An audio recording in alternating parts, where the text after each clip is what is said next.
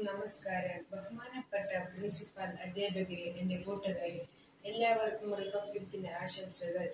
1950 ജനുവരി 26 നമ്മുടെ പരമോന്നത ഭരണഘടന നിലവിൽ വന്നത്. ഈ ദിവസത്തിന്റെ പ്രാധാന്യം നിലനിർത്താൻ എല്ലാ വർഷവും നാം റിപ്പബ്ലിക് ദിനം ആഘോഷിക്കുന്നു. 1950 ജനുവരി 26 ഡോക്ടർ രാജേന്ദ്ര പ്രസാദ് ഇന്ത്യയിലെ ആദ്യത്തെ രാഷ്ട്രപതിയായി തിരഞ്ഞെടുക്കപ്പെട്ടത്.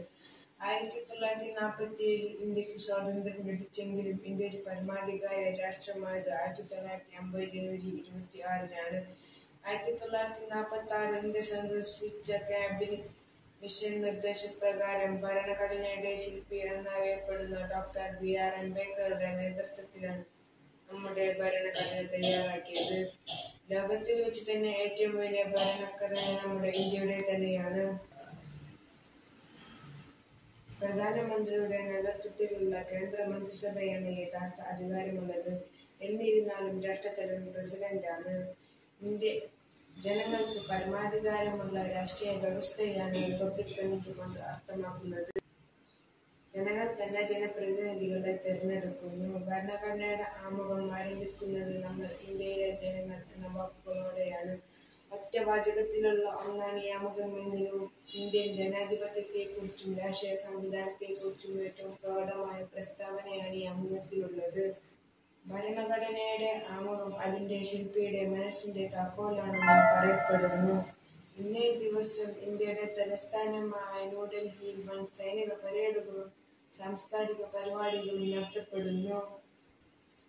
സൈനിക പരേഡ് രാഷ്ട്രപതി ഭവനിൽ തുടങ്ങി രാജ്പഥിൽ കൂടി ചരിത്ര പ്രസിദ്ധമായ ചെങ്കോട്ടയിൽ അവസാനിക്കുന്നു. ഇന്ത്യൻ രാഷ്ട്രപതി ഈ സമയത്ത് സല്യൂട്ട് സ്വീകരിക്കുന്നു. ഇന്ത്യൻ സംസ്ഥാനങ്ങളിൽ നാം റിപ്പബ്ലിക് ദിനം ആഘോഷിക്കുന്നു. സാധാരണക്കാരായ ജനങ്ങളുടെ ഉന്നമനത്തിനു വേണ്ടി നിലകൊള്ളുന്നവരെ നാം ഈ അവസരത്തിൽ ഓർക്കണം. നാം എല്ലാവരും നമ്മുടെ രാജ്യത്തിന്റെ ഐശ്വര്യത്തിനും വികസനത്തിനും സമാധാനപരമായ നടത്തിപ്പിനു വേണ്ടി പ്രാർത്ഥിക്കേണ്ടതുണ്ട്.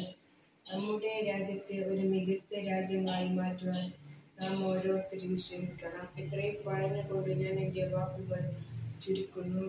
എല്ലാവർക്കും എൻ്റെ ഹൃദയം നിറഞ്ഞ റിപ്പബ്ലിക് ദിന ആശംസകൾ. നന്ദി. ജയ് Hind. Good morning, everybody. First of all, I would like to wish you a happy Republic Day. It is an important day for all Indians. We celebrate Republic Day as a national festival, sing out childhood. But we understand the importance of this day. On this day in the year 1915, Constitution of India came into effect. Our Constitution gives us various rights and responsibility too. We live in a democratic society. India is a land which is great example of unity in diversity. It's there that make us. ഏവർക്കും എൻ്റെ വിനീതമായ നമസ്കാരം. ബഹുമാനപ്പെട്ട അധ്യാപകരെ, സുഹൃത്തുക്കളെ, എല്ലാവർക്കും എൻ്റെ republic ദിന ആശംസകൾ. എല്ലാ വർഷവും ജനുവരി 26 ഇന്ത്യയിൽ റിപ്പബ്ലിക് ദിനമായി ആചരിക്കുന്നു. 1950 ജനുവരി 26 ഇന്ത്യൻ ഭരണഘടന നിലവിൽ വന്നത്. അഭിമാനത്തോടെ നമുക്ക് പറയാൻ കഴിയും, ഒരു സുന്ദര രാജ്യമാണ് നമ്മുടെ രാജ്യമെന്ന്. ഇന്ത്യ എന്ന ഈ മണ്ണിൽ പിറന്നു വീഴാൻ സാധിച്ചതിൽ ഞാൻ അഭിമാനിക്കുന്നു. ജനക്ഷേമ രാജ്യം എന്നതാണ് റിപ്പബ്ലിക് എന്ന വാക്കിൻ്റെ അർത്ഥം. ഒരു പ്രത്യേക ഭരണഘടനയ്ക്ക് കീഴിൽ ഭരണം നിർവഹിക്കുന്ന രാഷ്ട്രതലവന്മാരെ ജനം തിരഞ്ഞെടുക്കുന്ന രാഷ്ട്രങ്ങളെയാണ് നാം റിപ്പബ്ലിക് എന്ന് വിളിക്കുന്നത്.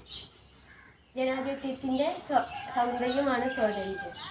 ജീവിക്കാനും വിശ്വാസ സംരക്ഷണത്തിനും അഭിപ്രായത്തിനുമുള്ള സ്വാതന്ത്ര്യം നമ്മുടെ ഭരണഘടന ഉറപ്പു നൽകുന്നു.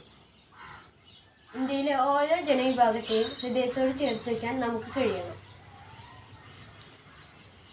റിപ്പബ്ലിക് ദിനം എന്ന് പറയുന്നത് ഒരു ഓർമ്മപ്പെടുത്തലല്ല, പകരം ഒരു മാലയിൽ കോർത്ത മുത്തുകളെ പോലെ ഒരുമിച്ചിരിക്കുവാനുള്ള തിരിച്ചറിവാണ്. APJ അബ്ദുൽ കലാമിൻ്റെ വാക്കുകൾ ഓർമ്മിപ്പിച്ചുകൊണ്ട്